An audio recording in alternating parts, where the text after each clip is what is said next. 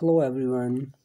In this video I will show you how to get sequence of any gene using Ensembl Genome browser.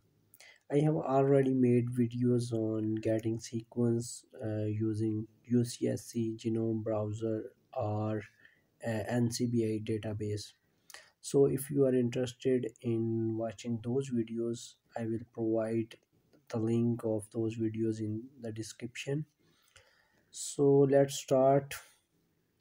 So first of all, you need to open the Ensembl Genome browser.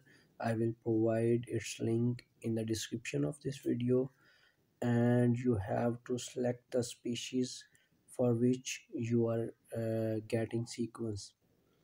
So I am interested in sheep. I will click on sheep, and the gene in which I am interested is IGF1. So I will search for it. So I will open this first link. So here is the complete detail of our gene. It is present on chromosome number 3 and it has one transcript.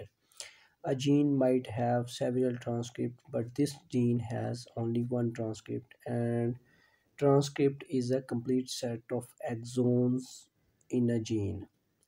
So to get sequence, we will just click on this sequence and we will open this in new tab. But if you want to explore the transcript, we will click on this. So this transcript has 5 exons, and if you want to further explore these exons, you can click on these exons to further explore this region.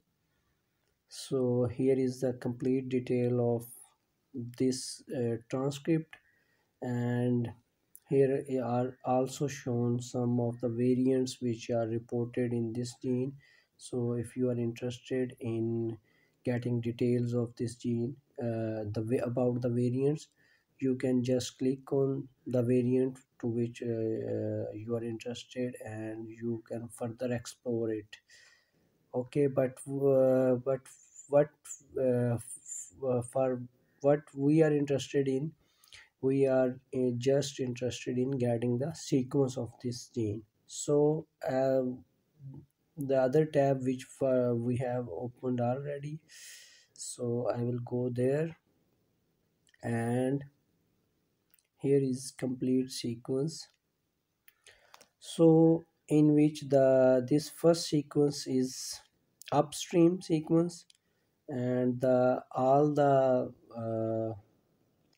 exons are in highlighted here. So this one is first exon, so you can check, and the other one, this one is intron and complete intron. This one is again exon, so you can find the exon or intron to which you are interested.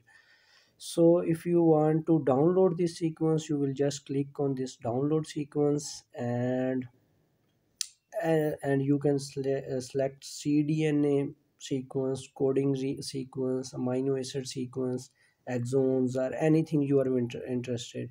But what we are interested now is we need this complete genomic sequence. So I will click on this, and if you need any further upstream sequence, you can change it to which you are interested, or you can even change the downstream sequence if you need or not. So you will just click on this download and this sequence will be downloaded. Okay, so this was all about today's video. Thank you for watching.